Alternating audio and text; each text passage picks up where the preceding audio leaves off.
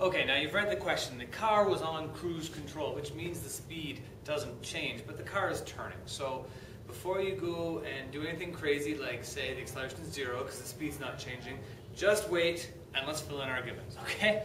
The initial velocity of the car was 20 meters per second. 20 meters per second, of course, is just a speed. What direction was it going? It was going north, 45 degrees west.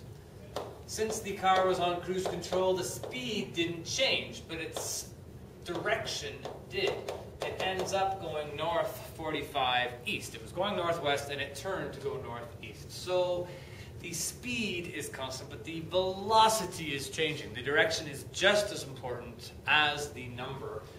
The question is to find the acceleration part A and to find the acceleration part B, given that the turn took 10 seconds. So obviously we're going to start with part A. It means we want to find the acceleration. We don't care at all about the displacement.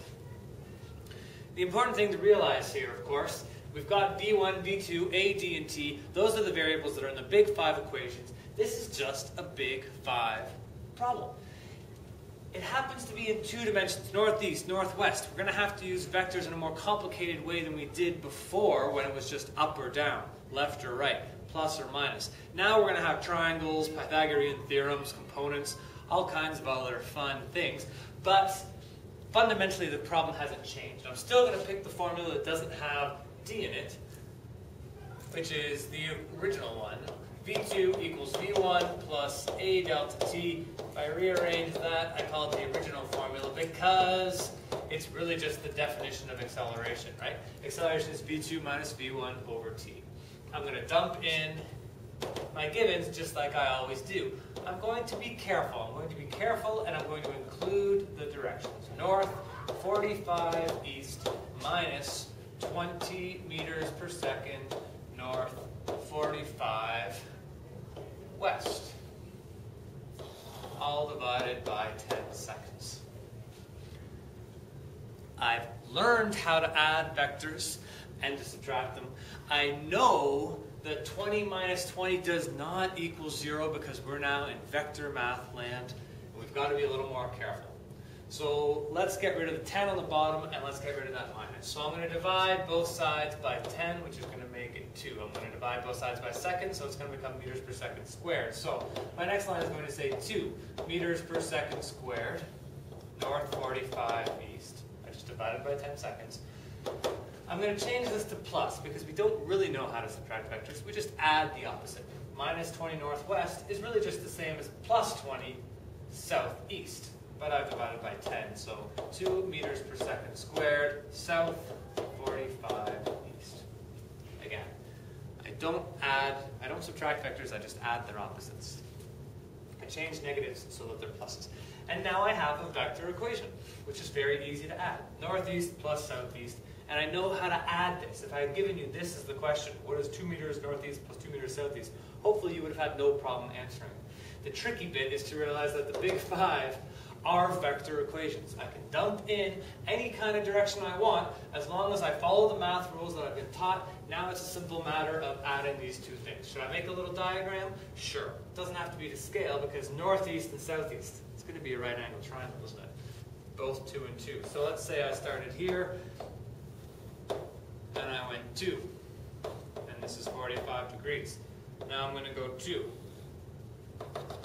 And this is 90 degrees because this is 45 degrees. Southeast.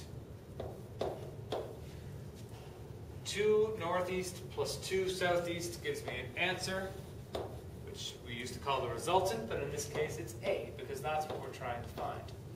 And the acceleration is just this side. So this is a nice simple right angle triangle. So the acceleration is going to be equal to the square root of 2 squared plus 2 squared, which is root 8, which is 2.8 meters per second squared.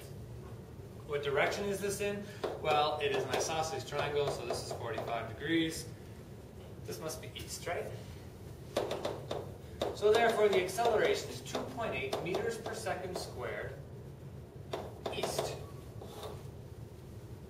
The velocity changed. The speed didn't change. The number stayed at 20 the whole time, but the direction changed by 90 degrees. And that means that the acceleration does have a number and is in a direction that is east. It went from northwest to northeast. It curved this way, which meant it accelerated east on average to make it turn. That's the average acceleration, of course.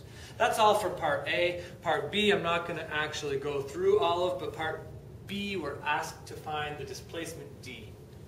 So, I'm not going to solve the whole question, but for part B, looking at our givens, let's not use the formula that has A in it, in case we made a mistake. V1, V2, and T, we know that displacement is V1 plus V2 over 2 times delta T.